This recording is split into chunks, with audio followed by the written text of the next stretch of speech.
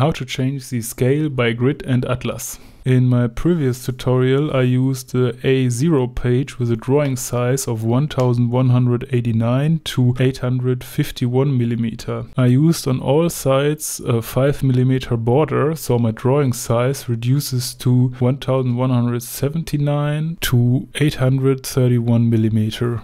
If you use this measurement in meters for your grid and shrink it to millimeter for your drawing page, the scale will be automatically reach 1 to 1000. For example, if you want to scale from 1 to 750, multiply it by 0.75, or if you want it bigger, by 2 for 1 to 2000. I will try the scale 1 to 1500. The grid measurements will be 1768.5 and 1246.5.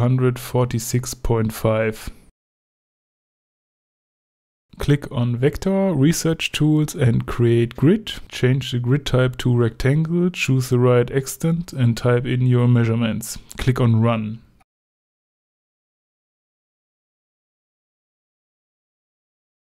Switch to your layout window and choose the created grid for your atlas. It is important that the margin around of atlas feature is at 0%. Activate controlled by atlas and the atlas preview. Now the scale automatically changed to the desired one.